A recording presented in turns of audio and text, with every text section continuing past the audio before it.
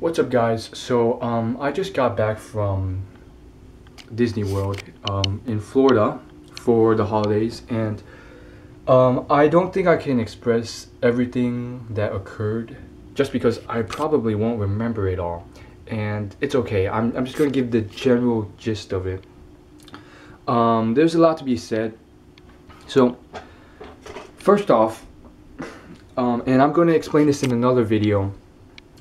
I found this new thing where, like, you can save so much time by multitasking. So what I did was I was multitasking and I was smart, so I got a lot of audiobooks, a lot of them on just like how to be rich and stuff like this. And a lot of you guys are like, you probably have the mentality that they're all gimmicks, or none of these books actually work.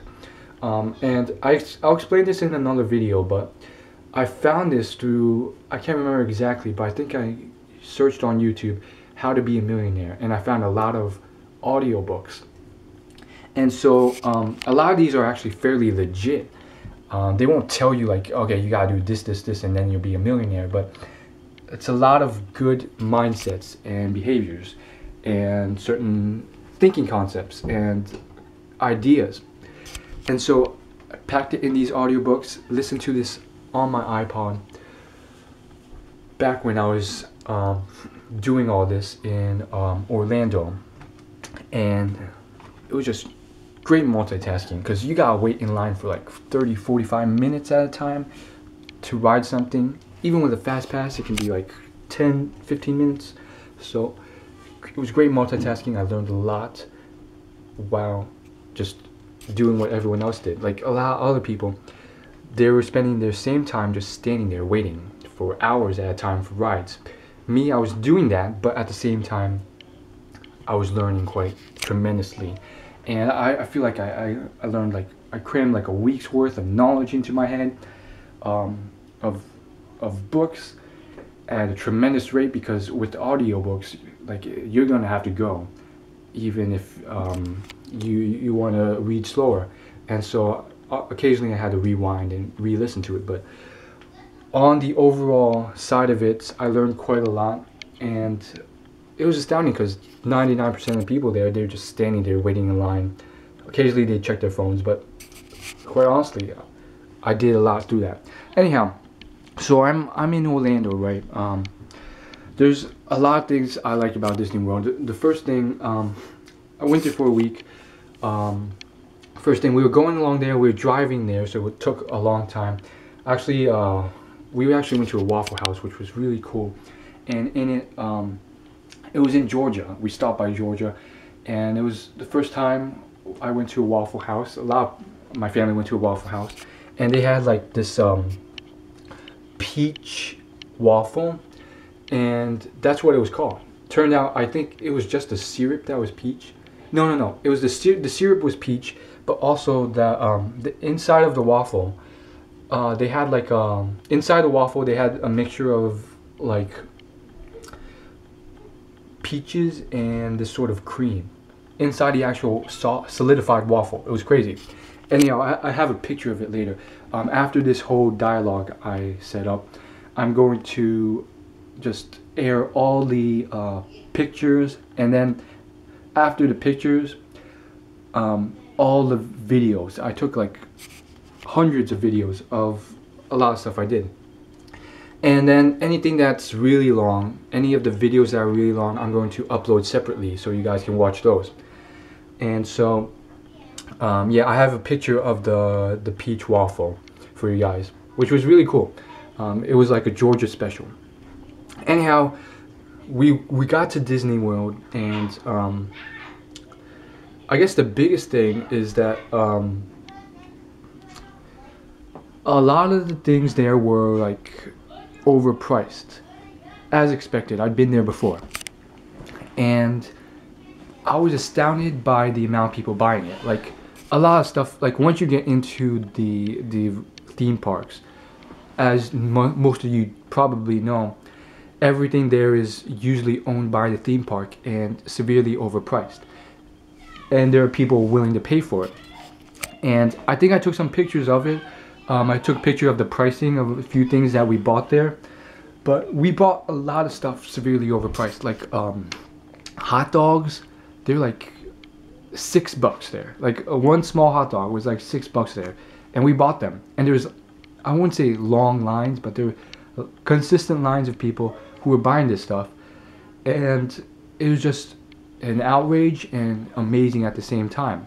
I remember as a child, back when things were tougher, I went here, and back then we lived very much sparingly, and I couldn't say it was completely anyone's fault, because the theme park is sort of geared purposely to market and target children in order to sort of convince them to buy this stuff through their parents.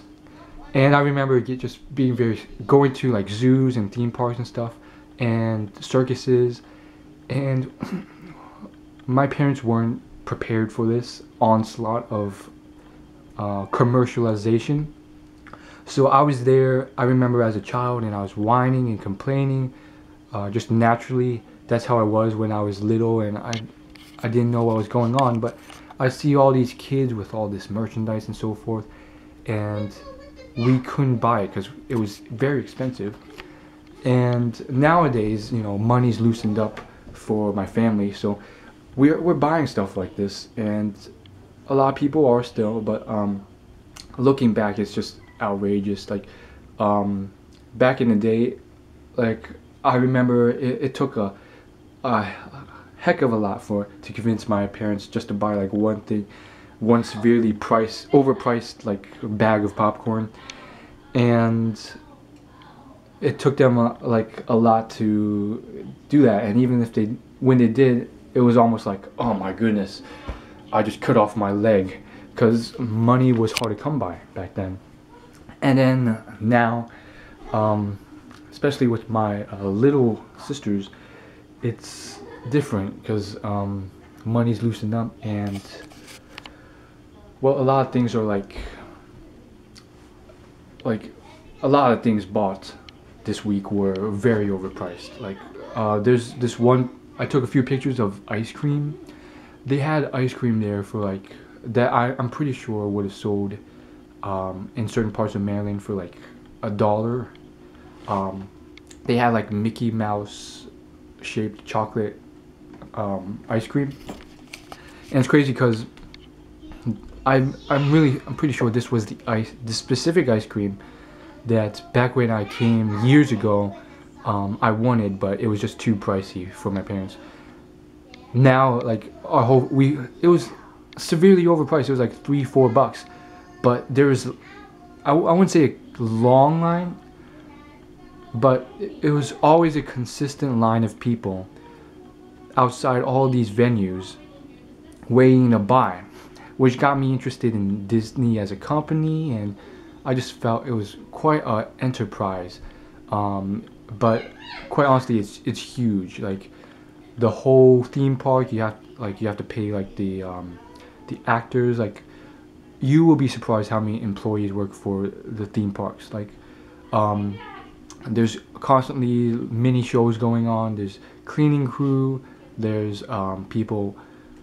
There's like constant parades with tons of people. Tons of shows with all these employees needed to like run the shows. Like I'm guessing like each theme park alone probably like maybe even tens of thousands of people necessary to run everything. Maybe not that much, maybe just 1,000 or so, but a lot of people. And I was more surprised that there's so many people willing to pay for such overpriced stuff. I mean, certain venues it was empty, like there wasn't a line at all, but still there's a strong amount of people at times willing to pay. Other times no one lined up, but it was very interesting. And I'm like, Disney is are they making a killing off of this? Because I'm just very surprised. Those are good profit margins, especially when we just went to Costco. And if you know anything about Costco, you can get like a hot dog there that's twice as long for like under $1. and we actually did do that before going into Disney World. And then it's like the same thing, half as long, for like $7. It's crazy. Anyhow, more on a good note, we went on a lot of rides. As you may or may not know, I may have mentioned this, but roller coasters is a huge fear for me. And I actually have a video, which I think I'll put at the end of this video and I'll upload separately. But I managed to convince myself to go on a few of the roller coasters, the smaller ones. And you guys don't understand, like, this is like a real phobia. I don't know where it comes from, but I think it's just natural. I mean, I know it's safe, but ever since childhood, like, I've constantly, for whatever reason, field trips or other, been pushed towards theme parks, and it was always such a huge phobia for me. Like, I remember being forced on certain roller coasters, small ones, and it was almost like me crying for death. It was like I was like begging and bribing them to be let off, because I really felt like it wasn't safe, or for whatever reason I felt like I would fall off. And that horrible feeling, like, I'm mainly scared of the dips. That's the biggest thing, like the falls. And I've never done a loop-de-loop before, but those things like scare me crazily. So this was one of the sort of phobias I wanted to at least conquer somewhat. I didn't end up going on the big roller coasters because those are just outrageous. My siblings did though, and you'll see in the video, but it's definitely not as bad as I was when a child. And I think I've conquered it somewhat. I don't think I'll ever conquer it completely. Maybe I will, but it's just one of those things that I always felt like the bar wasn't enough, because really, if you really wanted to, you can slip out of there. Like, I literally tried it while I was on the roller coaster before it went up the big slope. You can literally slip out of that hole if you wanted to. Like that iron bar that comes down, if you really wanted to, you can slip out of that bar on your own. And if you do that on the top of the roller coaster, like, you can die. So that's why I was always I had this huge phobia. And that sort of came back when I was on the first water roller coaster, you could say. It was more of like a ride that had a huge fall. Right before it started going up that huge ramp for the fall, I was so scared. Like, a lot of it came back. It was like I wanted to scream. I wanted to, like, try and get out of the thing, which I probably could have, and jumped onto the side. I could have, like, begged all these behaviors started coming back, and I was like, no, I'm gonna do this. I'm gonna be okay. And I did it. And it was very tough for me. And the bigger ones, I'm still fairly scared of, but I'm very proud of myself, and hopefully I won't have to do any of that again for a while.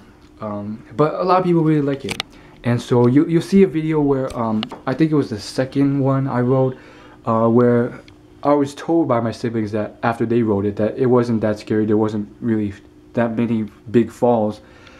There wasn't any big falls, actually. So I wrote it and I recorded it as well.